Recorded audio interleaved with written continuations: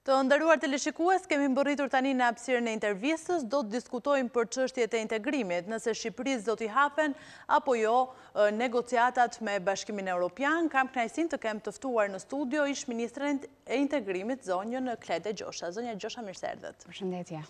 Doja në fakt ta nisja si fillim këtë bisedë në studio me pyetjen më të rëndësishme ndoshta që mund të jetë shumë e rëndësishme edhe për qytetarët. Çfarë duhet presim nga dita e nesërme? Është një situatë të tensionuar, nëse do ta quanim kështu, sepse kanë kaluar disa ditë me debate të ashpra brenda Unionit, kemi kaluar nga takimi i ambasadorëve, pak ditë më parë të Bashkimit Evropian, te takimi i ministrave të jashtëm dhe tashmë janë krerët e shtetit, ata që do të vendosin përfundimisht se çfarë do të ndodhë, por shikohet qartë që Franca është duke mbajtur një qëndrim të rrept në fakt ndaj Shqipërisë, dhe duket se Shqipëria është ajo që ka shkaktuar edhe problematikën më të madhe pra në debatin brenda vendeve të Bashkimit Evropian. Dhe po të shohim, kushtet janë ato që vazhdojnë të qëndrojnë aty, pra vendet anëtare duket sikur të gjithë debatin e kanë formuluar rreth kushteve që do t'i vendosin Shqipërisë dhe problematikave me cilat është ndeshur Shqipëria gjatë gjithë kësaj kohe, mungesës demokracisë, mungesës shtetit të së drejtës, çështja e xhirkërkuesve është po ashtu një nga ato më të diskutuara, sidomos Franca e ka pasur kushte që nga viti 2018. Dhe duket qartë që Shqipëria ka një luhatje apo mos përmbushje, le të themi, të atyre kushteve që Këshilli kishte vendosur që në vitin 2018 dhe që sot ende mbeten një barë shtuar për vendimarrjen mbi bisedimet për antarësim. Në fakt, kryeministri Rama ka mbërritur dje në Bruksel, gjatë rrugës ka shpërndarë edhe një video ku thotë se nuk është as pesimist, as optimist, por nga ana tjetër po bëhet maksimumi. Ju si e keni parë përgatitjen e Shqipërisë për këtë proces? Nuk besoj se fati i Shqipërisë duhet të varet në pesimizmin apo optimizmin e kryeministrit vendit, as në lobimin e momenteve të fundit, sepse tashmë është tepër vonë, Shqipëria ka patur mbi një vit kohë për të plotësuar kushtet dhe fatkeqësisht qeveria në vend që të merrte seriozisht vendimin e Këshillit të qershorit të vitit 2018 u mor me shampanjën, me hapjen e shampanjës apo me dekorata të ndryshme që u dhan ambasadorëve shqiptar që kanë qenë përfaqësuesit tanë në disa nga vendet kryesore të Bashkimit Evropian dhe harruam që në fakt institucionet shqiptare duhet ishin ato të parat që duhet formulonin një roadmap apo të merrnin një sër masash në cilën duhet të vazhdonte vendi gjatë këtij viti të fundit. Po të shohim, Franca është një nga ato që ka ngritur çështjen e azilkërkuesve, unë thash pak më parë. Ajo vjet madje. Në fakt një kronik thuaj që në 3 muaj janë rreth 3000 shqiptarë që kanë kërkuar. Po, dhe ka qenë një rritje jashtëzakonisht shumë e madhe e qytetarëve shqiptarë që kanë kërkuar azil në Francë, por jo vetëm në Francë, edhe në disa vende të tjera të Bashkimit Evropian. Dhe në fakt vendet shkojnë përtej sepse thonë është një paradoks. Para disa vitesh ne diskutonim për të liberalizuar vizat dhe shqiptarëve ju dha mundësia e lëvizjes lirë, ndërkohë që tashmë diskutojmë për një numër jashtëzakonisht shumë të shtuar të njerëzve që trokasin në duart të tyre dhe kërkojnë një zgjidhje, le të themi, sepse vetëm duan të largohen nga vendi i tyre. Kjo nuk është retorika që duhet ta kishte shoqëruar Shqipërinë. Në fakt është e turpshme që ne ndodhemi në këto momente brenda këtij lloji diskutimi, ku Shqipëria do duhet patjetër diskutonte mbi ecurinë e reformave, pse jo mbi implementimin e disa për reformat kryera që nga viti 2016, sepse ju e dini mjaft mirë që reforma në drejtësi është votuar në vitin 2016. Kanë kaluar 3 vite dhe ende bëhet fjalë për një numër shumë të pakët prokurorëve dhe gjyqtarëve që kanë kaluar vetingun dhe që ende mbeten me mirat e tjerë që duhet ta kalojnë dhe nuk di edhe se sa vite do duhen për këtë. Pra ka shumë pengesa në vimësi. Për të mos folur që vetë Këshilli vitin që shkoi, kërkoi një raport të posaçëm për Shqipërinë për çështjen e azilkërkuesve. Dhe edhe sot që flasim, Shqipëria nuk e di nëse ka dorëzuar një raport për t'i komunikuar vendeve anëtare se cilat janë masat që ajo ka ndërmarrë për këtë çështje kaq serioze. Është serioze sepse ka penguar disa herë Shqipërinë për vazhdimsinë në procesin e integrimit. Janë diskutuar çështjet e korrupsionit, të krimit organizuar. Hollanda është një nga ato vende që është jo vetëm skeptike, por shumë kërkuese në këto 2 çështje dhe në fakt ka qenë një zë shumë i fortë brenda Unionit për të kundërshtuar edhe vendimin e Gjermanisë për një mbështetje të negociatave, por me kushte. Ndaj dita e nesërme do të jetë vendimtare, unë nuk e shoh që do të shkohet drejt një poje, maksimumi do të ishte të pranohej vendimi i Bundestagut gjerman. që edhe ai vendim prap është një punë e madhe do të rezultojë për Shqipërinë në mënyrë që të marrë në fund fare një datë për fillimin e kapitujve. Janë 9 kushte, 2 të parat deri në konferencën e parë dhe më pas 7 të tjera që është implementimi në fakt i ligjeve dhe është pjesa dhe më e vështirë e plotësimit kushteve për të marrë datën e çeljes së kapitujve. Klajda Gjosha, çfarë duhet besojnë shqiptarët? Janë mosbatimi i kushteve të paravendosura të Shqipërisë, është mos seriozitet nga ana ndoshta e qeverisë shqiptare, apo nuk është gati Bashkimi Evropian për pranimin e Shqipërisë brenda familjes europiane? Unë mendoj që Shqipëria është shumë e vogël në këto momente për të menduar për gjitha problematikat që ka vetë Bashkimi Evropian. Askush nga ne nuk do të përballej dot me gjithë problematikat e BE-s, me reformimin e saj, apo me shpërndarjen e pushteteve që ata kërkojnë, apo kompetencat që do të shikojnë për të gjitha institucionet brenda Bashkimit Evropian. Nuk është një debat ky që sado që të bëhet nga ana jonë, Shqipëria nuk ka një zë që të mund të bëhet pjesë e rregullimit të gjithë kësaj situate brenda BE-s, por ajo që ka në dorë qytetarët shqiptar është të ndëshkojnë apo të favorizojnë me votë politikanat e tyre dhe të ndihmojnë në demokracinë e vend, të ndihmojnë që reformat e ecin në vend. Si bëhet kjo? Vetëm një mënyrë është për të votuar, për të shkuar, për të votuar dhe për të pasur një mundësi zgjedhje dhe alternative. Që tek të fundit fatkeqësisht qeveria e rënoi me zgjedhjet e 30 qershorit dhe që sërish ky është një nga debatet që bëhet edhe sot brenda Unionit, sepse një nga kushtet është reforma zgjedhore dhe mos harrojmë është dhe implementimi i saj, që do të thotë Shqipëria duhet të kryer zgjedhje. Pra, duhet të ketë implementuar këtë reformë zgjedhore që do të miratojë në mënyrë që shtetet anëtare të votojnë datën e çeljes negociatave. Dhe këtë e kanë në dorë qytetarët shqiptar. Si ato e detyrojnë qeverinë e tyre të largohet, apo të qëndrojnë në detyrë nëse besojnë se kjo është qeveria e duhur që do duhet vazhdojë, por që nuk besojnë më, sepse është i disa të vit radhas që jo vetëm që nuk çelë negociatat, por madje qeveria refuzon të pranojë kushtet e vendosura, duke thënë se i ka plotësuar ato. Dhe ne çdo vit vazhdojmë marrim të njëjtat kushte dhe i shtojmë kushtet fatkeqësisht sepse procesi i integrimit nuk vjen duke u thjeshtësuar. Përkundrazi, ai do të vijë duke u vështirësuar.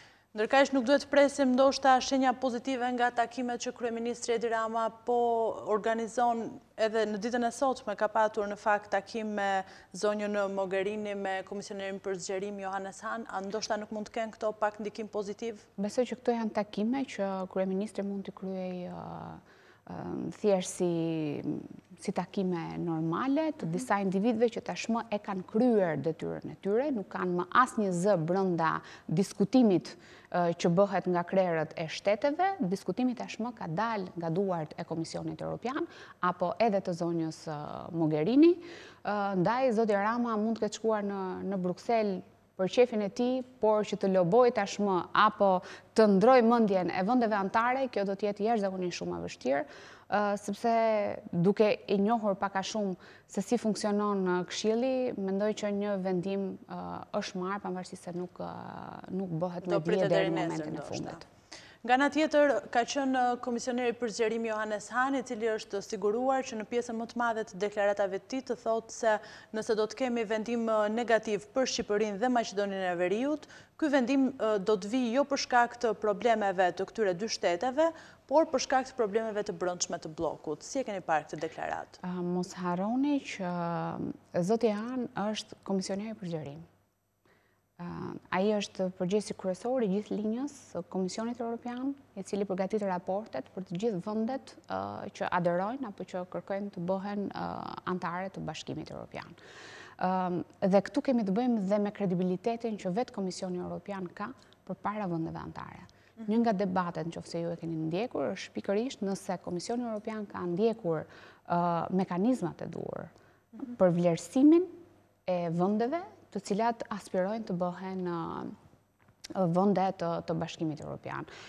Nëse ata e kanë vlerësuar mirë ecurinë e reformave në Shqipëri, nëse kanë qenë pozitiv, negativ, apo kanë qenë fair në gjithë këto, kanë qenë të drejtë pra në vlerësimin e tyre, dhe debati ka qenë jashtëzakonisht shumë i ashpër, sidomos nga Franca, e cila kërkon tashmë një reformim edhe të mënyrës apo mekanizmave që do duhet përdorë nesër vetë Komisioni Evropian, duke i shtrënguar ato me ekspert të shtuar nga vetë vendet anëtare, pra për të pasur disa sy më shumë, le të themi, në monitorimin se si implementohen reformat në vendet si Shqipëria apo dhe përtej, ose nuk është vetëm Shqipëria, është Maqedonia e Veriut, Kosova, Bosnia, Serbia dhe Malizi.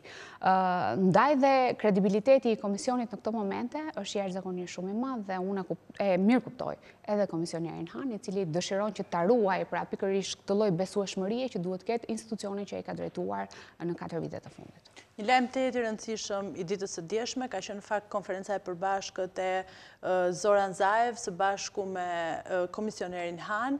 Ka qenë kryeministri i Maqedonisë Veriut, i cili është shprehur se nëse Shkupi nuk do të vlerësohet, atëherë nuk do të kemi një zgjidhje të çështjes së Kosovës. Është quajtur në fakt një presion i hapur i kryeministrit të Maqedonisë Veriut. Si e keni parë këtë deklaratë? Tani unë i kuptoj të gjitha presionet e fundit që bëhen. Deri në moment të fundit, vendet do të vazhdojnë të shtyjnë në mënyrë që Këshilli të marrë një vendim. Zoti Zaev ka shkuar përtej këtyre deklaratave, ka kërkuar që ai do të tërhiqet madje nga qeveria e tij, nëse nuk do të ketë çelje të negociatave, sepse mos harrojmë që Maqedonia e Veriut ka sakrifikuar shumë herë më shumë se sa Shqipëria. Nëse Shqipëria flet për reforma që i ka domosdoshmëri, Maqedonia e Veriut ka ndruar identitetin, ka ndruar emrin, dhe për qytetarët kjo është një çështje jashtëzakonisht shumë e ndjeshme dhe sensitive. Ndaj dhe qeveria e tij rrezikon të bjerë, sepse e gjithë kjo është bërë në emër të procesit integrimit dhe të perspektivës së Maqedonisë së Veriut europiane, euroatlantike, le të themi kështu. Ndaj dhe nëse nuk do të ketë një mas të marrë gjatë ditës së nesërme, kupton që vetë zoti Zaev dhe qeveria e tij rrezikon qëndrueshmërinë pra në ato poste. Dhe besoj që do t'i hap rrugë zgjedhjeve të parakohshme në Maqedoninë e Veriut. Nuk e di cili do të jetë vendimi i kryeministrit tonë, sepse fatkeqësisht ne vazhdojmë të qëndrojmë në delire që nuk i meriton Shqipëria. Sepse nëse nuk do të ketë edhe këtë herë çelje negociatash, nuk e di nëse do të vazhdojnë të mashtrohen qytetarët shqiptarë, sepse jam e bindur që kryeministri do të kthehet tu duke thënë që ne i çelëm negociatat pavarësisht se kemi kushte. Pra, nëse do të vazhdojmë në këtë rrugën e 2018-s, nuk e di se cila do të jetë rrugdalja për të gjithë ne, në mënyrë që të arrijmë te ai pragu që duam, t'i çelim negociatat. Për të mbetur ndoshta edhe pak momente tek deklarata e kryeministrit të Maqedonisë së Veriut, a është e pranueshme, po themi, një gjuhë e tillë e përdorur në diplomaci? Sa mund të ecë presioni, po themi, ndaj vendeve anëtare të Bashkimit Evropian? Diplomacia e njeh edhe presionin pozitiv në këtë rast. Megjithatë, kemi të bëjmë me vende që e njohin mirë Ballkanin Perëndimor. Nëse diskutojmë për Francën apo Gjermaninë, ata e njohin realitetin e Ballkanit Perëndimor. Ndaj dhe nuk e di se deri ku mund të shkohet me këtë lloj presioni. Kam dëgjuar dhe presione të tjera që nëse Shqipëria apo të dyja vendet nuk do të mund të çelin negociatat, fuqi të tjera do të ndërhyjnë pikërisht në këto vende dhe do të zënë atë hapësirë që do të krijojë apo që do të lërë bosh vetë Bashkimi Evropian. Flasim këtu për Shqipërinë, e cila është një vend i NATO-s. Flasim këtu për Shqipërinë që gjeografikisht është pjesë e Europës, dhe për një vend që gjithmonë ka pasur në aspiratën e vetë dhe në perspektivën e saj, pikërisht perspektivën euroatlantike. Dhe asgjë tjetër. Ndikimi i fuqive të treta, kjo për mua është diçka që nuk qëndron. Shqipëria ka qenë gjithmonë e hapur për bashkëpunime me të gjitha vendet, por jo për të çuar në perspektivën e saj drejt këtyre fuqive të treta. Absolutisht jo. BE-ja ka qenë vetmja alternativë për ne. Mund të jenë ndoshta presione këto deklarata që vijnë në fakt edhe nga faktorë ndërkombëtarë se do të mund të ketë ndikim? Janë gjithmonë presione. Kryeministri ka luajtur edhe karta të tjera për të bërë presione, ka luajtur kartën e Shqipërisë së Madhe, deklaratat para disa kohëshme apo të bashkimit të Shqipërisë me Kosovën e kështu me radhë. por që kur liderat kuptojnë që janë drejt ikjes së tyre, drejt humbjes së tyre, gjithmonë luajnë këto lloj karte. Shqipëria ka njohur këtë edhe në historinë e saj edhe në vitet e shkuara. Një tjetër deklarat në fakt që nuk vjen ndoshta për ndikimin nga fuqitë e treta, ka qenë edhe ajo se Ballkani mund të ballkanizohet duke nënkuptuar luftrat. Kësaj duhet i besojnë shqiptarët? Nuk besoj se jetojmë më në vite të luftrave. Shqiptarët kanë filluar të kuptojnë që edhe vetë procesi i integrimit është një proces i vështirë, pavarësisht se dëshira e tyre e vetme është pikërisht të aderojnë në këtë union vlerash dhe solidariteti. Shqipëria ka dashur gjithmonë këtë.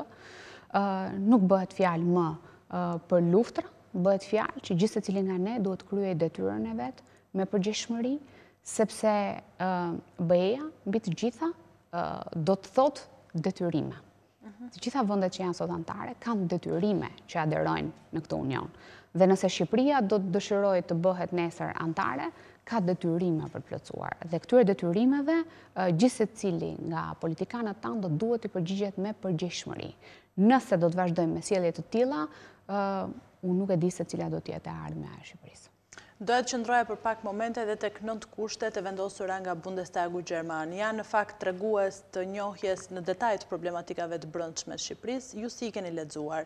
Sa mund të arrihen nga vendi jonë, ndoshta sa kohë do duhet që të implementohen gjitha kërkesat? Një pasqyrë të tillë të kushteve, as vetë shqiptarët besoj nuk do të arrinin ta vendosnin aq me përputhshmëri me gjithë realitetin shqiptar dhe çfarë ka ndodhur deri më tani, sepse bëhet fjalë për ngritjen e institucioneve, gjykata kushtetuese dhe gjykata e lartë, që do të thotë që Shqipëria në fakt është në një krizë institucionale dhe kushtetuese, dhe ky është kushti që e tregon këtë. Kërkohet reforma zgjedhore, është një reformë që është kërkuar prej vitesh, nuk është hera e parë që i kërkohet Shqipërisë, ka qenë një kusht i vendosur që nga viti 2013, ka që nga diskutimet e para, rekomandimet e OSBE-dit, që asnjëherë nuk u zbatuan dhe asnjëherë nuk u miratuan, por vazhdojnë të zvarriten edhe sot që flasim. Dhe më pas, 7 kushtet e tjera kanë të bëjnë me implementime ligjore, apo me pandëshkueshmërinë, me vendosjen përpara përgjegjësisë të atyre që kanë kryer krime elektorale, të zyrtarëve të lartë të këtij shteti, që asnjëherë nuk janë ndëshkuar. Apo e thon me fjalë më të thjeshta të dosjes 339 dhe 184, që tashmë e njohin të gjithë, nuk është e nevojshme që ne ta shpjegojmë më tej.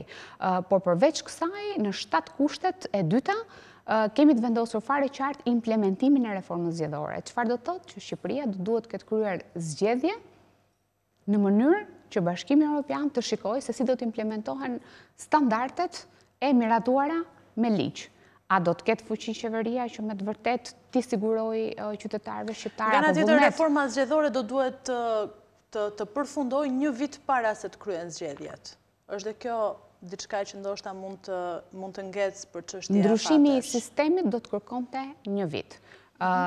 Rekomandimet e OSBE-dit do të kërkonin vetëm një 6 mujor në mënyrë që ato të vendosen në implementim.